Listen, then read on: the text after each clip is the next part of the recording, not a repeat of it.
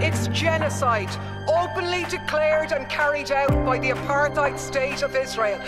The Irish position is somewhat of an outlier amongst European nations. Ireland has been quite vocal about calling for an end to what's going on the ground.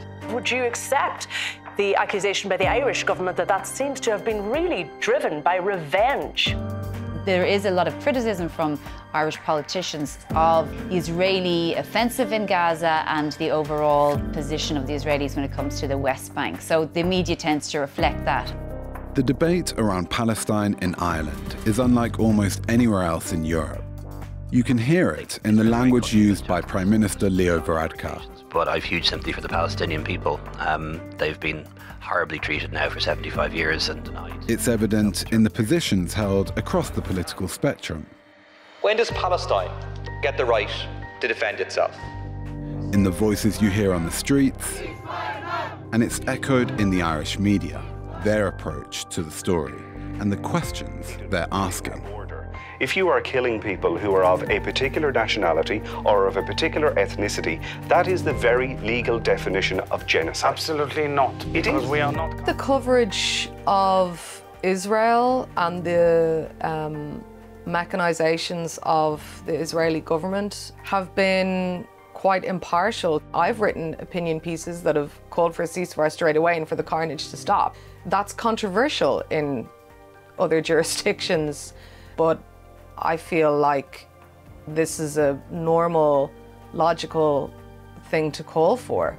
I wouldn't necessarily say anything's radical about it. The position is Irish people have compassion for what is happening in Gaza when they see dead children, dead doctors, dead nurses, dead civilians. There's no position in Ireland that is critical of Israel's right to defend itself or Israel's right to exist or anything like that. There is the same amount of compassion for those who are the victims of Hamas's savage attack. It's just that I think the feeling in Ireland is that the innocent civilians in Gaza shouldn't pay the price for what Hamas has done. Ireland's affinity with Palestine is shaped by the country's colonial past and a shared history of resistance to British rule. Ireland was Britain's oldest colony. The tools of control Britain used there, suppression, violence and division, informed British colonial rule elsewhere in the world, including in Palestine. And then there is Ireland's more recent history, the civil conflict in Northern Ireland known as the Troubles, and the difficult sacrifices Ireland has made in the pursuit of peace, which some suggest offers a template to Palestinians and Israelis. Miracles are hard to believe in, but it's worth remembering that we are currently living our own miracle on this island. And for all those in Israel and Palestine tonight, it mightn't seem like it, but there's always hope. And we hope that your miracle comes soon. Ireland has fought British colonialism, has experienced imperialism. We have our legacy of experiencing ethnic cleansing, forcible transfer, genocide through hunger and starvation. So Ireland has a natural affiliation when it comes to standing in solidarity with other colonised people. Of course, there are those on the island of Ireland who would find affinity with the Israeli state, but in many ways it is the stance of the Irish people is in standing strong in favour of Palestine and Palestinian liberation. Beyond the shared history of oppression, what explains the Irish position is a grasp of reality. I think our military neutrality has a lot to do with that. When you see a piece of land and its people being bombarded by an extraordinarily well-resourced military, the call for peace is a pretty obvious one. Our foreign policy has been very consistent for decades, and not just on the issue of the two-state solution for Palestine, but our adherence to multilateralism. Ireland has had its own peace process, and to do that we had to get our diaspora on board. We had to have international friends to help us along the way. And I think the feeling in Ireland is the Palestinians don't have any friends.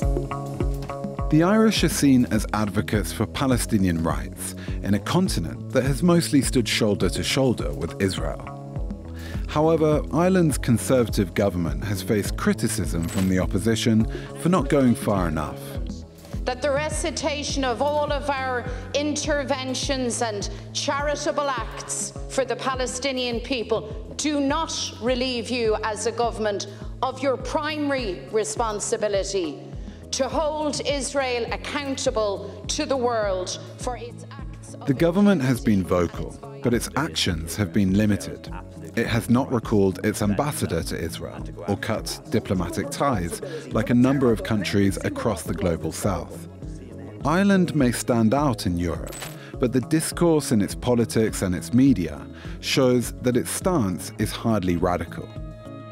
The discourse and the language that is used at a European level is echoed by the Irish government, and that in and of itself will find itself into the mainstream media. So we are viewed in Europe as being somewhat of an outlier, but that's still a relatively conservative position. We may say one or two words differently to our European counterparts, but that isn't a huge difference. Ireland was very much behind, the language around condemning Hamas, releasing the hostages, Israel's right to defend itself, but wanted to ensure that amongst all of that was the Palestinian civilians, that they would have their rights observed under international humanitarian law. It can use its small voice to ensure that the Palestinians are not forgotten, the civilians in Palestine, in Gaza, are not forgotten.